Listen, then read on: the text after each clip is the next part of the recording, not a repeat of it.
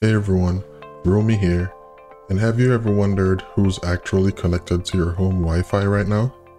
What, your phone? Your laptop? Sure. But what about that random device that you don't recognize? Is it your neighbor stealing your Wi-Fi? Or did someone hack into your network? Well, today I'm going to show you how to turn your Raspberry Pi 4 or 5 into a network security guard that monitors every device that connects to your Wi-Fi. We're setting up Pi Alert, and trust me, you'll be shocked when you see how many devices are actually on your network. And the best part? This is super easy, even if you're a complete beginner, so grab your Raspberry Pi and let's get started. Okay, so what exactly is Pi Alert? Think of it like a security camera, but for your Wi-Fi network. It constantly scans your network and shows you every single device that's connected. Phones, laptops, smart TVs, those weird IoT devices you forgot you even had. You get this really clean web dashboard where you can see everything in real time. You can name your devices, set up alerts, and track your devices which are connected and disconnected. So when your kids say they're doing homework, but their gaming console suddenly appears online, yeah, you'll know. But seriously, this is great for network security. If someone unauthorized is on your Wi-Fi, you'll see it immediately. Before we dive in, here's what you need first.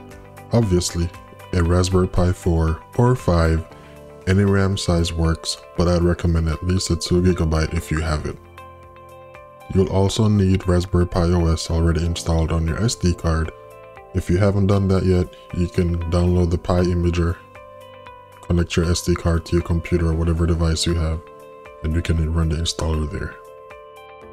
If you need a video on how to do so, I'm pretty sure there's a lot on YouTube, but if you need me to cover one, I have no problem doing so. Let me know below. And for network connection, Ethernet is definitely preferred because it's more reliable for scanning, but Wi-Fi will work too if that's all you've got. And that's it. Oh wait, no it's not. And about 15 to 20 minutes of your time. This is way easier than you might think. Now I'm going to connect to my Pi, and you can follow through with all the commands that I enter. Let's get into it. Alright, so first, let's make sure everything is up to date on our Pi. Now you can follow through and enter the same commands that I'm entering here. Now this may take a minute or two depending on if you've ever updated any software or any of the dependencies on your Pi. For me, I normally keep mine up to date, so it may not take as long as it does for you. Now, we'll install everything Pi Alert needs to work. This command is a bit long, so again, I'll try my best to leave it on screen, or I'll link it to the GitHub. You guys can go ahead and grab all the commands from there.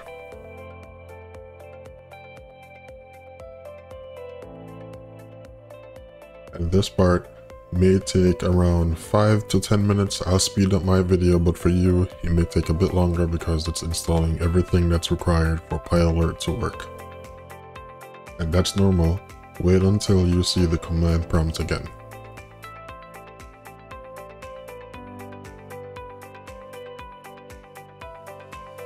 Alright, now that's done. Let's download Pi Alert from the internet. Here's the commands, follow along. And if you see fatal destination path Pi Alert already exists, that means Pi Alert is already there. That's okay. We can just skip on. Go ahead.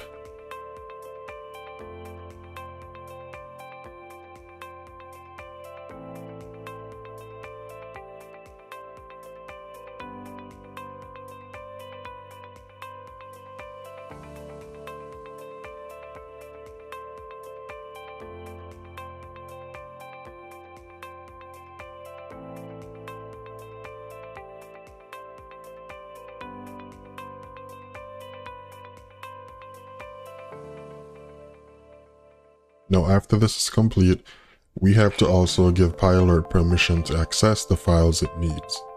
And you can go ahead again with the commands I'm typing in here. These commands, just to note, they won't show any output.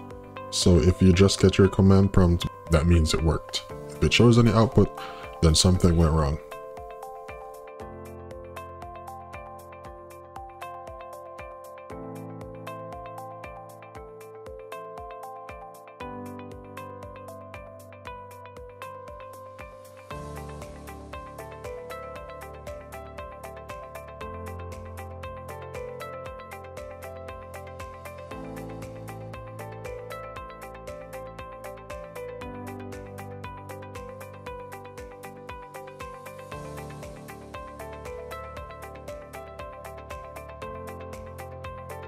Alright, and now we're going to run the installer.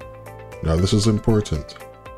This is where those confusing questions appear, but don't worry, I'll tell you exactly what to answer.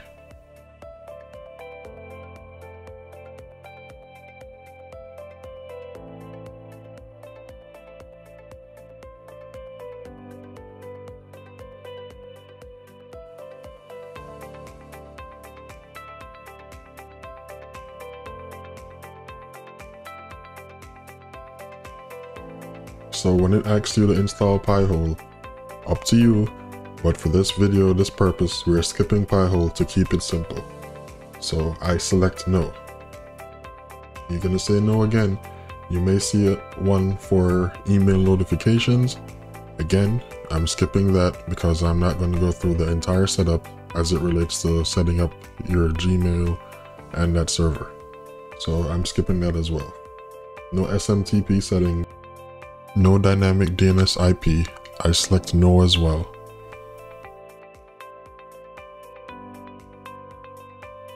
You just press OK, and you go ahead and you start your installation.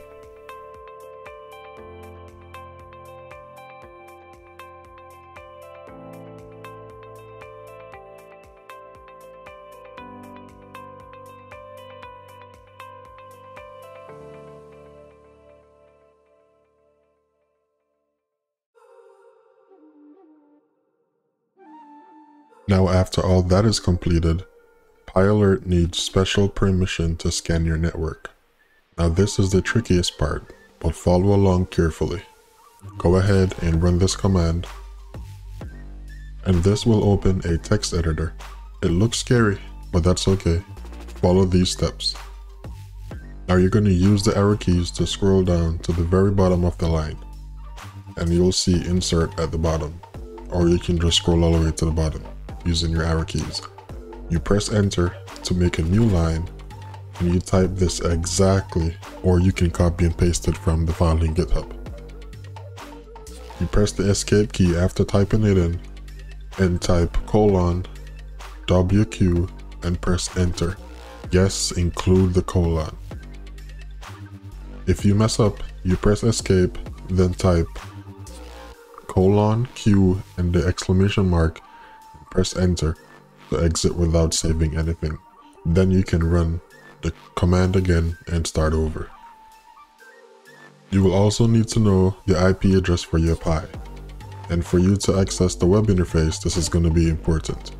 So you run this command here to see your IP address. You should see something similar to 192.168.1 and whatever their IP address is. Make sure you have it written down because you'll need it for the next step. And now, for the exciting part, you can access the dashboard and see PyAlert working. Open a web browser on your computer or your phone as long as it's connected to the same network, and in the address bar you type your Pi IP address /PyAlert/, or just follow exactly what I have here. Replace your Pi IP with whatever you found when you typed the command to see your IP address. And that's it. You should see PyAlert, your dashboard, and it may take a minute or two for the first scan to complete and show you your devices. Now if you want to run your first scan manually, you can go ahead and enter this command right now, and this will scan your network immediately. You'll see a bunch of output. That's good. Wait for it to finish, and you'll see the command prompt again. Now, after you see the command prompt, you can refresh your web browser and you should see all the devices on your network. And that's it. You just set up Pi Alert on your Raspberry Pi. Now you can monitor your network. Now, just a hint, if you want to be able to manage or view your network while you're away from home, you can download and install Tailscale VPN on your Raspberry Pi and install it on your phone, connect it, and you can access that IP address from Tailscale when your phone is connected to that Tailscale address as well, from anywhere in the world, as long as you have Tailscale VPN on. And there you go. If you guys learned anything from this video, drop a like, drop a comment, tell me what you'd like to see in the next video, and I appreciate you guys taking the time to learn this with me, because this is also the first time for me setting it up. And I'll see you guys in the next one. Take care and have a good one. And make sure to go break some stuff and fix it all over again so you can learn. That's the only way to move forward.